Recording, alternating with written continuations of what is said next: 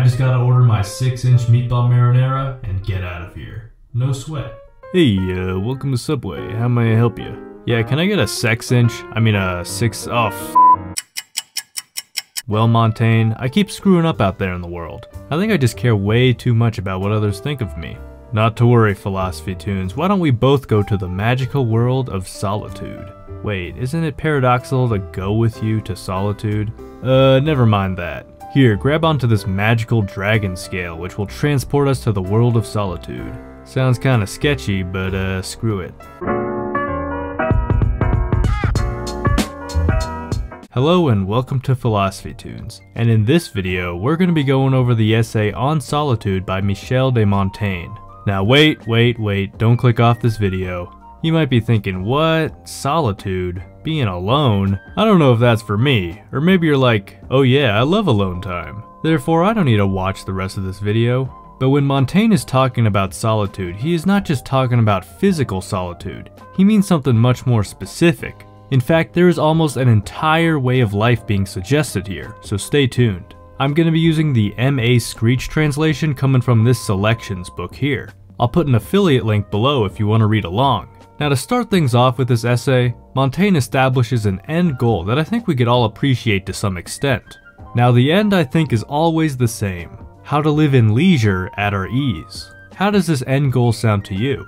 There's certainly an argument to be made for struggle and hardships, but let's be honest, we usually make these arguments during times of leisure. And there's obviously an appeal to leisure. I mean, we all get pretty excited for Friday night because it's the end of the school week and a weekend of leisure is ahead of you.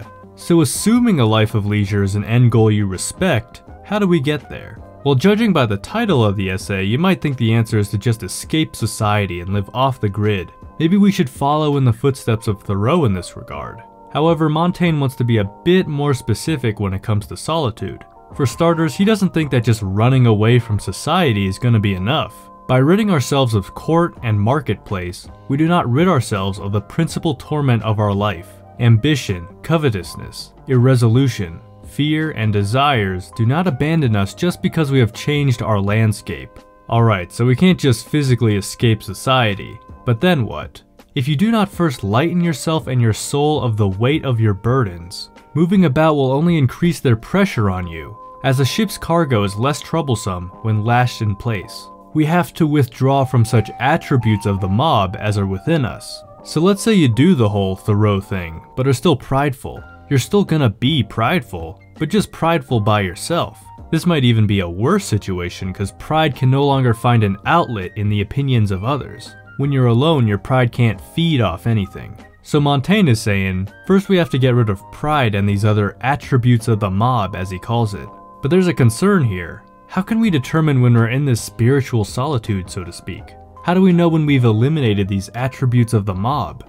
Now, since we are undertaking to live without companions by ourselves, let us make our happiness depend on ourselves. Let us loose ourselves from the bonds which tie us to others. Let us gain power over ourselves to live really and truly alone, and of doing so in contentment. To me, this sounds like a self-reliance on our own happiness. A lot of people get their happiness from other people, and let's not lie to ourselves and pretend we don't as well. Friends are good and healthy. I don't think anyone denies that. But what about a person who relies on other people for their happiness? Is that different than just having friends? I think of it this way. In the world of dating, you've got to have a life. You've got to have your own thing going on to be interesting to the other person. Your existence shouldn't solely exist around this other person, but rather, the other person is a significant add-on to your already revolving life. So bringing this back to Montaigne, by being content with our own life and not relying on other people to fuel our happiness is more secure because it's reliant upon us. That's how I read it anyway. But for Montaigne, this detachment from the outside goes a bit farther. He lists a couple of historical examples of people who have achieved this level of detachment. When the city of Nola was sacked by the barbarians, the local bishop Paulinus lost everything and was thrown into prison. Yet this was his prayer: "Keep me, O Lord, from feeling this loss. Thou knowest that the barbarians have so far touched nothing of mine." So even when you're thrown in prison and you've lost everything, you should still be able to retain your happiness because it is solely reliant upon yourself, according to Montaigne. But maybe this is too much of an ask. I mean, another example Montaigne gives is of a guy who lost his wife and kids and yet is unbothered. I mean, let's be real, not only does that sound unachievable, but it also sounds a bit robotic, a bit inhumane. That's not the only problem. In order to achieve a physical solitude, we gotta have some cash on us. Montaigne was pretty wealthy from what I understand. He had a whole estate, and I don't even really know what that is, but it sounds rich. For the rest of us though, we gotta go out into society to sustain ourselves. But wait, before you discard what Montaigne is saying for being unrealistic, let's see if we could still find some practical value out of this for today.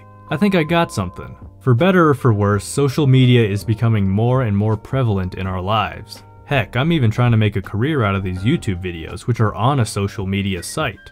And now they're bringing out that Facebook meta thing, which I don't even fully understand, but it sounds kinda creepy.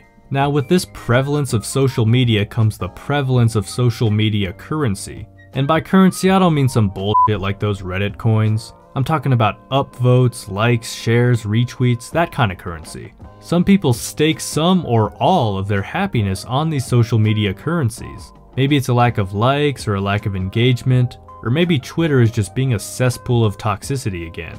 It's a terrible place. Twitter's an awful place. Regardless, maybe instead of a physical solitude, which requires wealth, or a hyper-detached emotional solitude, which sounds difficult, maybe we could start with a more digital solitude. Give it a shot. Try and supplement the happiness you got from social media with something more sturdy, something that you could do yourself. I want to end on a Montaigne quote that I think sums up this essay beautifully. We have lived quite enough for others. Let us live at least this tail end of life for ourselves. Let us bring our thoughts and reflections back to ourselves and to our own well-being. This is a big essay, so we didn't cover everything, but I hope you guys got some value out of it. Not to sound hypocritical, but hitting the like button, subscribe button, and bell will definitely help out the channel. Comment screw Twitter below, and I'll respond with a hell yeah. And with that, I wish you all a beautiful rest of your day.